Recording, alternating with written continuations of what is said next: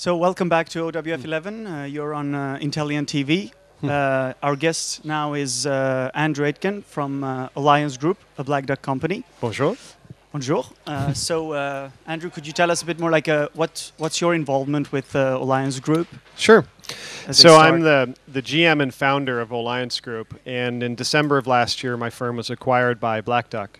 I've been in open source for about 11 years. I think I was probably one of the first suits in open source 11 years ago. And my firm is an open source business and strategy consulting firm. So we help companies figure out their business models, their technology, their community models around open source. So talking about business models and Yes. actually open source. So we were talking earlier that open source has prevailed beyond technology.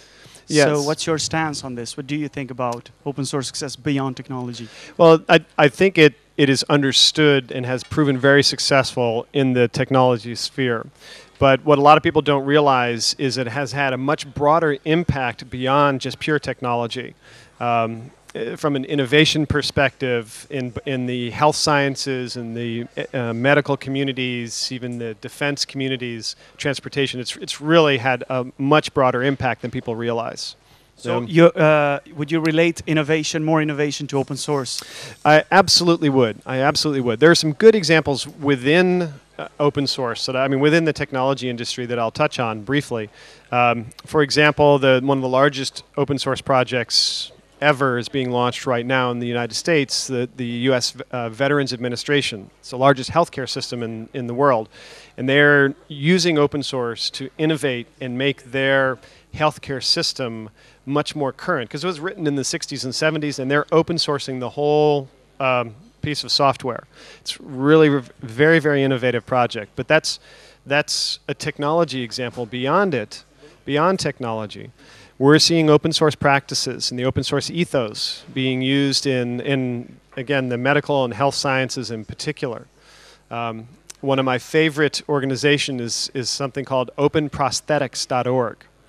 And it's a U.S. veteran who actually lost a limb in the first Gulf War, and he actually designed prosthetics. And when he came back from the Gulf War, he launched an open source community to have other designers of prosthetics contribute their designs to make better prosthetics for veterans. And what are the results? Oh, it's interesting. They've come up with new mechanics, new motors, new servos, different ways to actually build prosthetics. It's still an early stage, but I think they've had some real successes. And I mean, with your company in more specific focus, what are your successes in the area? Our successes, we've been blessed in having some wonderful clients over the last decade. And early on, we've worked with firms such as IBM and HP and Intel. I'm particularly proud of the work that we did with Microsoft starting about 6 years ago. I think we had a real impact there.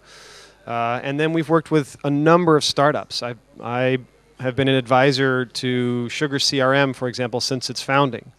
But we've worked with dozens and dozens of open source startups. So I'm very proud of the work our firm has done.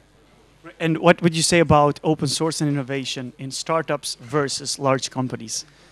It's really different. It's much, much easier for startups to innovate around open source. They have far less legacy baggage and politics and structure and bureaucracy that they need to fight through.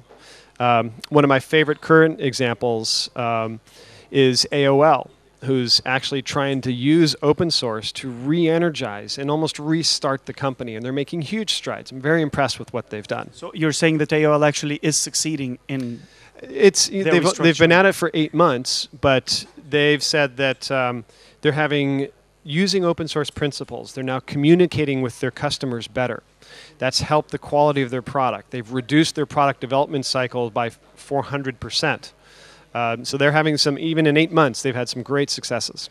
So to cap it all off, you would say that open source is definitely the way forward and it's ready to take on the world? Oh, absolutely. I believe that wholeheartedly.